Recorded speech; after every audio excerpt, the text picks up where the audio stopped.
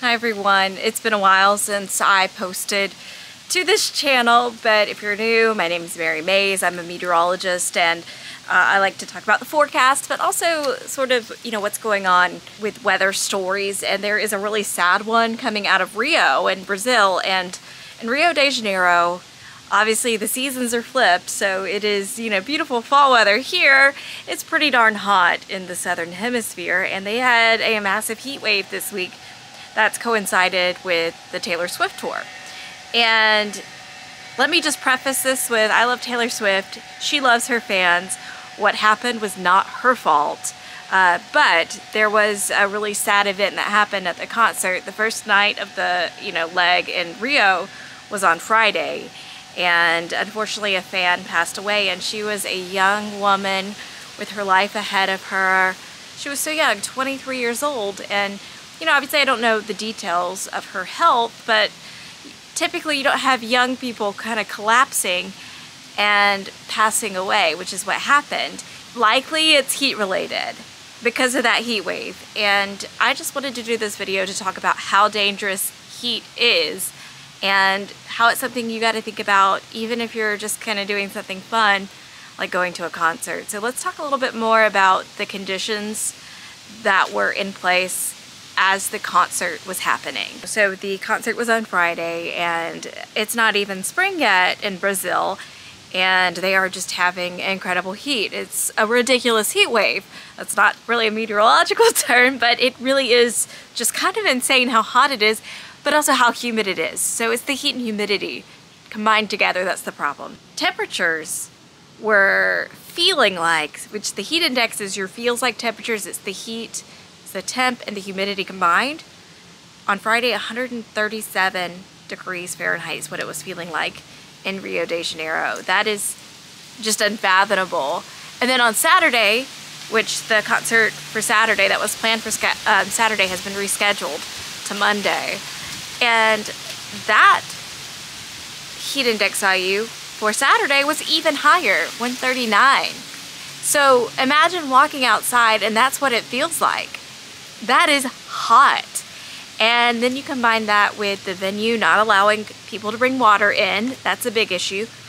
You had a lot of general admission tickets, so you had people waiting outside for long periods of time, and even when they get into the stadium, which was, had the ventilation closed and had all sorts of issues, even at that point, folks were not leaving to take water breaks or bathroom breaks because they didn't want to lose their place, and I don't blame them. So there was a lot of stuff going on that led to the passing of a young woman. And heat exhaustion and heat illness can really sneak up on you. Before you know it, you start to feel faint, you're tired, and that's likely what happened. Now, we don't know all the details of why, this young woman, only 23 years old, passed away, but it is such a tragedy. And basically, the heat was likely to blame, and it was impacting everyone at that concert. So now we've talked about just how hot it was. Let's talk about what was going on during the concert. So from what I've heard and what I've seen online, and obviously I don't speak Portuguese or read Portuguese, so I've seen some translated articles, and then of course stuff that US media has picked up on. But the young woman started to faint and feel not so great around the second song of the concert, and she was treated on site and then taken to a hospital where she passed from cardiac arrest. And that's indicative of heat illness, and quite severe heat illness for that matter. But during the concert on Friday night, Taylor Swift stopped it a few times to get water to people who needed it. And there's also TikToks going around as well where you can see that she is struggling with the heat, and that's a woman who's in incredible shape, and even she's really suffering on stage. Even you can see her kind of gasping for breath, and that happens when you're in these extremely hot, extremely humid conditions. Heat stress is a big deal, and it can impact you if you're young.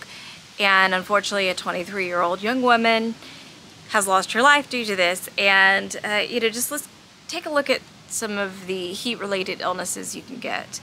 And heat exhaustion is kind of that first step that you start to get. You can start to feel faint or dizzy, excessive sweating, you start to have cool, pale, clammy skin. You can get some nausea, a weak pulse, muscle cramps, and you need to move to a cooler location and start to drink water and hydrate.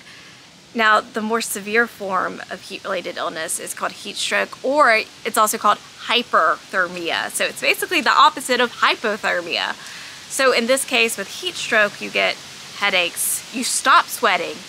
And if you stop sweating, that's when things are really getting dangerous. Your body temperature is rising, your skin is dry and hot.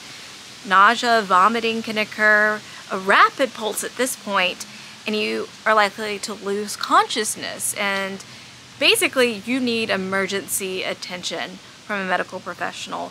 And, you know, sometimes that's just a medical professional on site. Sometimes you need to go to a hospital to be treated and get those fluids inside you, get you cooled down.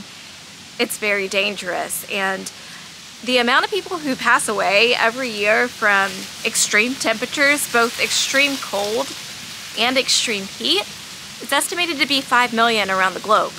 That is a lot of people, and heat in particular is becoming more dangerous and becoming more common, these powerful heat waves. And this is a major issue. It's a major issue for folks who are outdoors working, or even folks attending concerts. So what can we do? Well, we need to be more knowledgeable about the problem and conditions that produce this. And, you know, here in the US, we have excessive heat warnings and that sort of thing. But, you know, having steps to maybe cancel school, cancel recess, cancel events if it's too hot. And it's hard to cancel a concert. It's hard to, you know, delay a concert, that sort of thing. But I think that promoters and, you know, these venues and the producers of these concerts and you know, a lot of times a lot of this is kind of outside the hands of the artists themselves, and I really want to emphasize that, because a lot of times the artist doesn't have full control of this sort of thing. A lot of times it's, you know, for some folks it's record companies and that sort of thing. You know, obviously it's going to depend from artist to artist, but making sure that these companies have plan Bs, have safety precautions in effect, and know when it's just too hot or too extreme or too stormy to put on an event is important, and being able to take a step back and keep people's safety in mind. It's hard. It's hard to make those decisions, but it's going to be important when situations like this happen, and they are happening quite often nowadays. So basically, what I wanted to talk about with this video is just how common heat stress is on the body, how deadly it can be even if you're young, and just how important it is to monitor conditions and stay hydrated and try to seek a cool space if you can. The other thing I wanted to mention too is that heat can be a big deal for young, healthy folks, but it's an even bigger deal for folks who are immunocompromised, who are sick, who are elderly, and for children who, you know, if you have anything going on, it's a lot harder to regulate your body temperature. So that's important for both heat and cold. So extreme temperatures, they are becoming more common, and we have to deal with the impacts of that, including in areas like Brazil, where it was very hot, very humid, and you had a record-breaking heat wave that unfortunately coincided with a huge concert. And yeah, so that's pretty much all I wanted to talk about. Thank you for watching this video. I hope I gave you some helpful information. It's kind of hard because at the end of the day, staying out of the heat is pretty much the only thing you can do. And I know that's hard in areas without air conditioning and without, you know, that technology to keep people cool.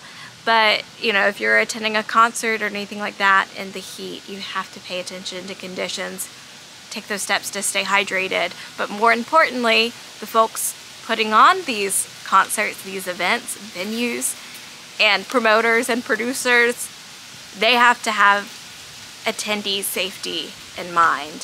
So if there are any updates to this, I am going to possibly do another video, but for right now I just wanted to give a quick overview of what happened and just how ridiculously hot it was. Thank you guys so much for watching. Feel free to subscribe, and I'll see you guys next time.